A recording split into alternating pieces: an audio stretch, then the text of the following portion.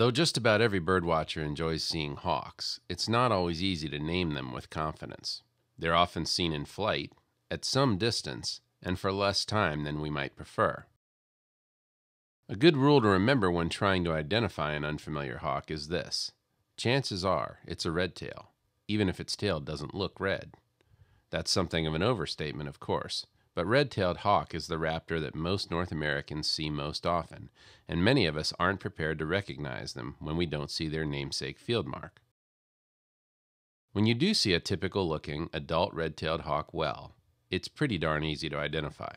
However, many of your experiences with the species won't be like this. First, it's somewhat difficult to say what a typical red-tail really is. The species varies in plumage from black to frosty white, with most birds falling somewhere in the middle. All young red-tails, for their first year or so, have plain grayish-brown tails with a variable amount of banding. Some adults, especially of the uncommon Harlan's form, never get red tails at all. Even adults with red tails are only truly red on the top side. The underside may look anywhere from faintly to obviously reddish, depending on light conditions. So how do you go about identifying this bird? It can help to start with the classic hawk encounter, a bird soaring overhead. Many new birders wish for flying hawks to perch, so they can study the birds at leisure. But flying hawks are generally easier to identify than perch ones, actually, because they give you more clues to work with once you learn to see them. Red-tailed hawk is placed in the genus Buteo, and it's the archetype of its tribe. Short of tail and broad of wing, this bird is built to soar. Its wings usually show a distinct roundness in the secondaries, while still being rather long overall. Compare the red-tail's wing shape to two of its cousins, the broadwing hawk and the Swainson's hawk. Broadwing has shorter wings, both in proportion and absolutely, but their roundness is more evenly tapered, not as bulging. The Swainson's hawk is a little bigger than a red-tailed, and its wings are quite long and thin for a Buteo. While we're looking at this comparison, note that the red-tailed hawk has a rather obvious, thick, dark border to the front edge of its underwings that these other two species lack. This dark border, which is referred to as a patagial bar, can be a much firmer foundation on which to build a case for red-tailed hawk than tail color. The main instance where the patagial bar won't help you is on very dark birds, which tend to be more common in the West. Thankfully, many of those birds will show red tails, and they'll still have the distinctive red-tailed shape, which you will soon enough learn to recognize like you recognize the shape and posture of a lifelong friend. Two other raptors that many North Americans encounter frequently are the sharp-shinned hawk and the Cooper's hawk. In addition to being common and widespread, they are the species most likely to appear at bird feeders, hoping to dine on the other patrons.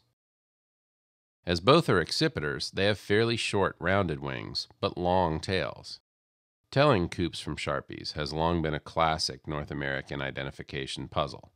Even the pros sometimes see birds that leave them unsure. The secret is to learn all the marks and really look at each bird you see. Rarely can an accurate identification of a pair this close be made on the basis of a single character.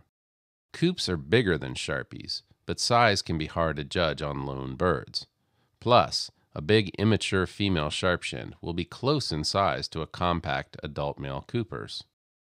That may sound crazy at first, but in most raptors, females are a bit bigger than males, and young birds, once fledged, are slightly larger than their parents. Here's a good example of this surprising size differential, a shot of a father peregrine falcon flying with one of his daughters.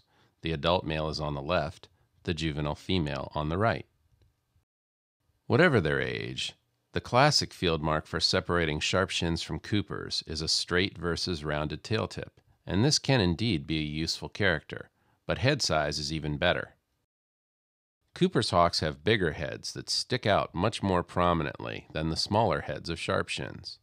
This effect is accentuated by the characteristic angles at which they hold their wings. Coopers more straight, sharp-shinned hunch forward at the wrists. The rub with shape-based marks like these is that they are subject to variation as the birds do different kinds of flying. Either species in full soar, like the bird on the left, will appear rather round-tailed, straight-winged, and large-headed, lending them a coopish aspect. Conversely, both species will look rather sharpish in a dive, with their wings pulled in and tail folded.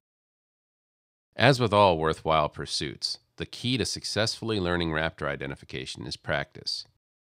Over a few years, you can get to the point where you'll be quite confident in identifying most of the hawks you see, most of the time. But there will always be more to learn, one of the things that makes birdwatching such a rewarding, lifelong interest.